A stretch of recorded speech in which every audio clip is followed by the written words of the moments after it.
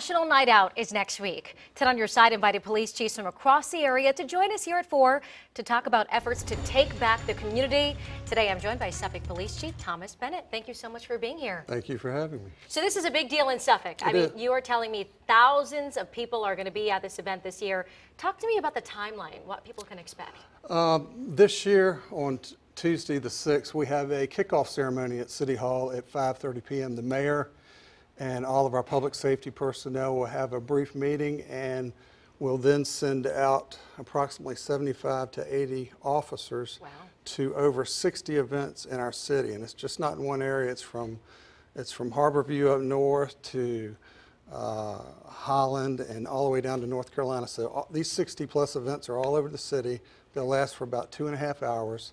There are picnics, there are meetings, there's things involving kids, whole lot of eating, whole lot of socializing, and our officers are interacting with our citizens and getting everybody together to fight crime.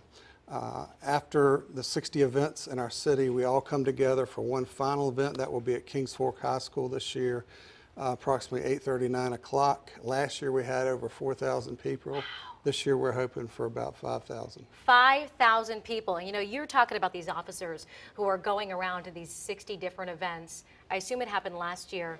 What did you kind of learn from last year that you think that, you know, you can bring to this year?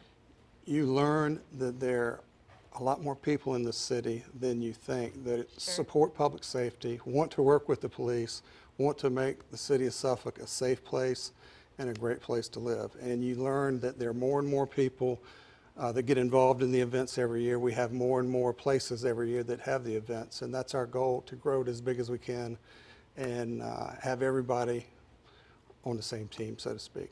So you said grow as big as we can, but you were telling me that Suffolk won an award, a first place award for National Night Out. Talk to us about that. Yes, last year we won first place. The National Association of Town Watches has a contest where you submit what you do for National Night Out. We submit every year. Since 2008, we have won first place in our population category nationwide 5 times. 5 times? And in the last 13 years, we've been in the top 5 every year. So wow, that's pretty incredible. We're very proud of that, and that is attributable to our citizens getting involved and all of our public safety officials working together. If someone's here at home watching thinking, I am not one of those 5,000 people who's been to National Night Out, how can they get involved? Call the police department or call our public information office at 514-4104, and we'll be happy to get you involved and steer you in the right direction. And lastly, I know that you are so passionate about this. It's very evident. Why so?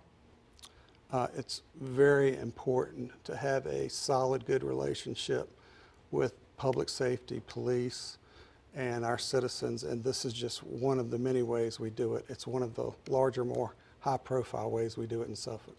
Chief Bennett, thanks for being here. We appreciate your time. Thank you for having me. And remember, National Night Out is Tuesday, August 6th. You can find out more about the event in your community and see all our interviews with the police chiefs right now on WAVY.com. Just search National Night Out.